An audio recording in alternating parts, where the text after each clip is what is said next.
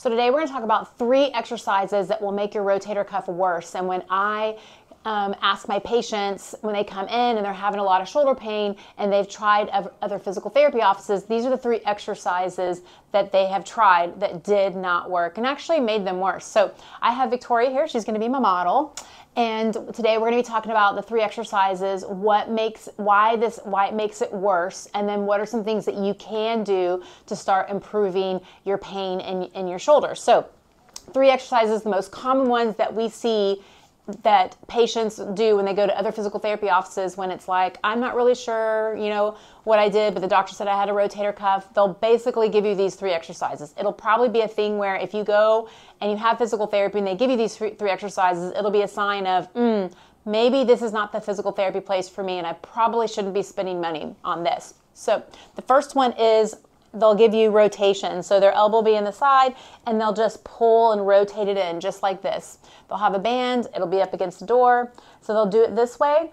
And then they'll also do it where it's pulling to the outside. So elbow, nope, keep the same hand.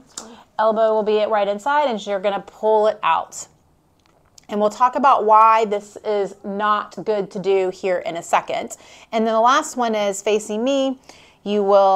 They'll have the band and they'll basically be doing rows. And so the reason why these aren't great is, again, you have to get to the source of what's going on. A lot of times they're doing it incorrectly, and that's kind of what we're going to be talking about today. You can see how the shoulder can be a little bit, I'm going to exaggerate it, rounded through here. And so if you're going to be pulling in and your shoulder's rounded, it's going to crowd this space, causing more issues because this is where your rotator cuff is, and if there's smaller space, you're actually working that muscle, it's going to hurt, which is why these are not exercises that you want to do. So the first thing, if you hear me talk about anything else, we have to work at mobility first before we can get into some stability. So we've got to make sure we can get the body in its normal position that it needs to be in. If we look through here and the shoulder blade is here and it gets really rounded, it hangs out here when it's supposed to be down and back in this position. And so that can happen because of weakness that's going on. It can happen because the ribs through here have kind of been stuck out, so then the shoulder blade wants to rest through here. It can happen because there's some tightness in the front.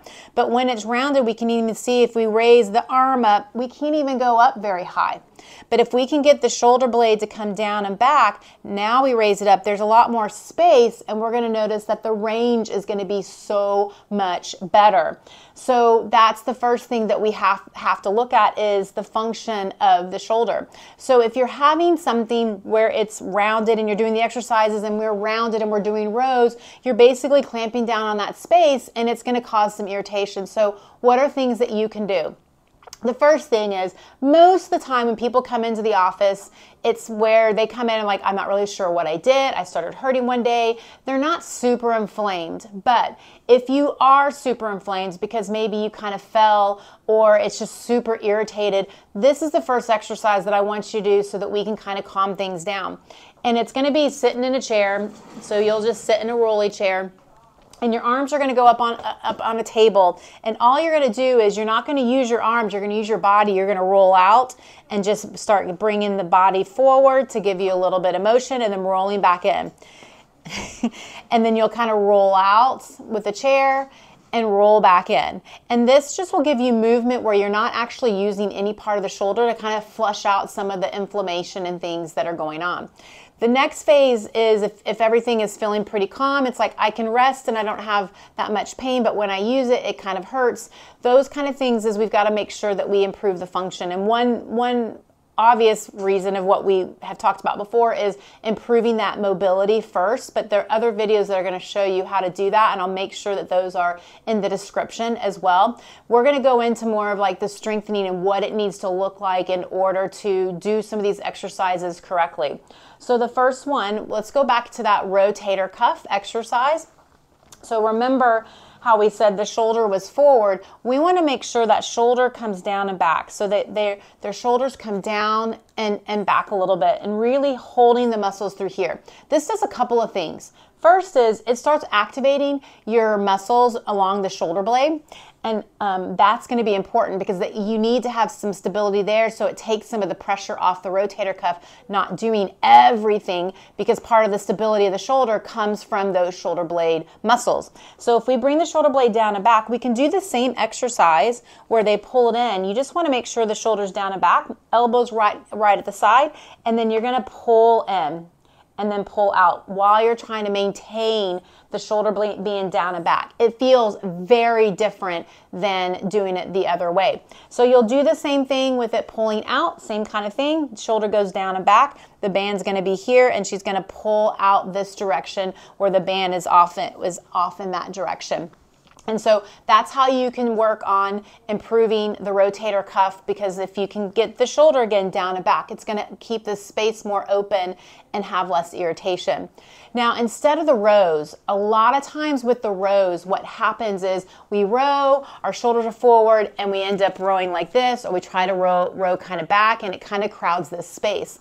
But remember how I told you with the shoulder blade, a lot of time what happens is the shoulder blade back here can almost wing. Like I can almost get underneath the shoulder blade through here, and a lot of times it's because the shoulder blade's been hanging out here, and the muscles that go across the lower part of that shoulder blade, we call those the lower trap, they aren't firing very well. So instead of doing rows, we can do another exercise that will help pull that lower shoulder blade back to help us maintain much better positioning and posture with our shoulder so that we can keep this space up. So that exercise is what I call bilateral external rotation. So you'll hold both hands, I'll have her do it in a second, elbows by your side, shoulders down and back, and you pull out the band like this, squeezing those shoulder blades together. And when you do this exercise, elbows by your side, squeezing the shoulder blades together, you're going to feel it lower. And because your arms are where the position that you're in, it's going to make you use the correct muscles of those lower trap. So we can bring that shoulder blade down and in instead of it wanting to kind of come out here. And it hangs out here because of a lot of things, but one of them is the weakness in that lower trap. And so we're basically trying to get those muscles to kind of fire and then come back out. And so these are 3 exercises, really probably 4, that you can start doing to improve your rotator cuff strengthening, as well as the pain that's happening in your shoulder. And again, I always say phase 1 is looking at mobility. You've got to look at neck, you've got to look at thoracic spine. How does a shoulder blade and shoulder move together? When that's all resolved and feeling really good, then we start on stability. And so these videos are really looking at more stability exercises. And like I said, there'll be other videos down below that we will share with you in the description. Again, my name is Stephanie. I'm with Empower Physical Therapy, and we help clients avoid surgery, injections, and medications, even ones that have tried 7, 8, 9, 10 different healthcare providers. And so we're on here just, again, trying to provide education and help you navigate the medical system and your issues that you're having.